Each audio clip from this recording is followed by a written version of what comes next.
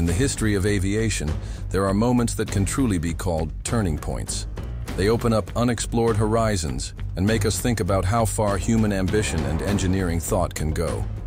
But what if one of the most exciting and unusual episodes in the development of aviation began completely by accident, with a flight that no one had planned? This flight became a turning point, not only for aviation, but for the entire space industry.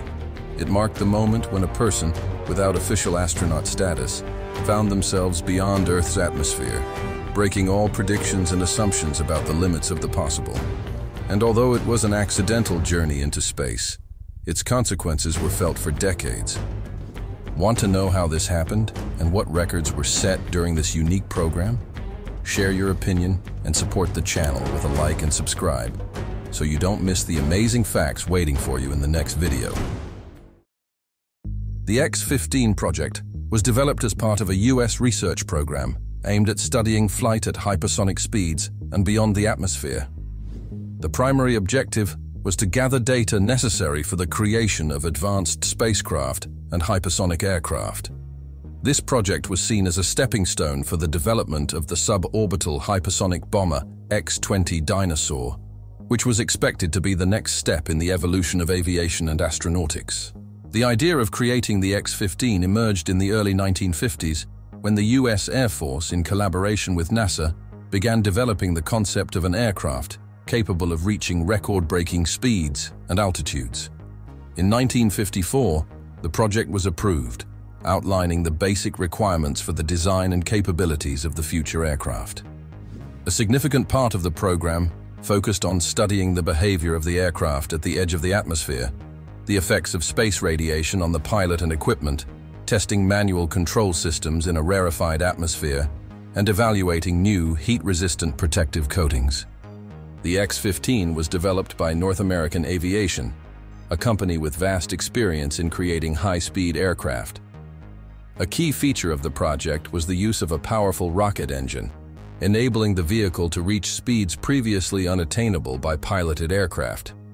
A critical aspect of the program was the capability for controlled re-entry and landing, which set the X-15 apart from most other rocket systems of its time. What materials were used in the construction of the X-15's fuselage, and why were these specific materials chosen? The X-15 was designed as a rocket plane capable of reaching altitudes of up to 100 kilometers and speeds of up to 7,200 kilometers per hour. Its design was developed with consideration of the extreme thermal loads encountered during hypersonic flights. The fuselage was made from heat-resistant alloys, such as Inconel X, titanium, and alloyed steel, allowing it to withstand temperatures up to 650 degrees Celsius. The aircraft's wings had a multi-frame structure made of titanium and covered with Inconel X sheathing, providing the necessary strength and protection against overheating. The primary propulsion system of the X-15 was the XLR-99 rocket engine, which ran on liquid oxygen and ammonia. This engine had a thrust of about 27 tons and allowed for power adjustment depending on the flight requirements. The X-15's landing gear had an unusual design. The front strut was two-wheeled, and instead of traditional rear struts, skis were used. During flight, the landing gear was retracted, and upon landing, the skis were deployed under the force of gravity. For control at high altitudes, a system of reaction nozzles was used, while in denser layers of the atmosphere, the plane was controlled by aerodynamic surfaces and movable rudders. To ensure the pilot's safety, the X-15 cockpit was airtight but not fully autonomous, so pilots wore spacesuits. A special system for supplying heated nitrogen prevented fogging and icing of the windshield, improving visibility during landing. What X-15 record remains unbeaten among manned aircraft to this day? During the X-15 program, 199 flights were made, with 12 pilots participating.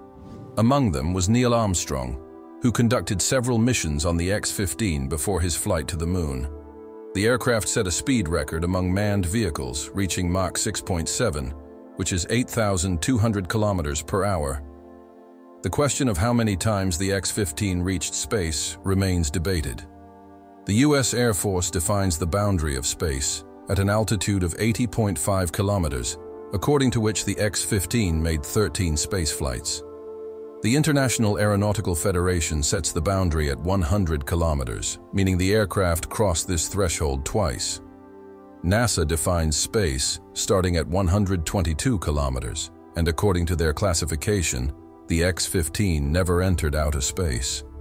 In addition to its altitude and speed records, the X-15 played a crucial role in studying the aerodynamics of hypersonic vehicles, space radiation, and the effects of G-forces on pilots. The unique data collected during the flights contributed to the development of ballistic missiles and the first American spacecraft. How was it possible for one person to cross the space boundary twice, even before official manned space programs? The first flight of the X-15 took place on June 8, 1959.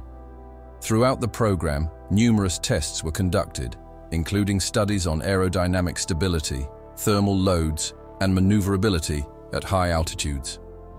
Neil Armstrong, the future first man on the moon, made several flights in the X-15 between 1960 and 1962, testing the manual control systems and the vehicle's behavior in rarefied atmosphere conditions.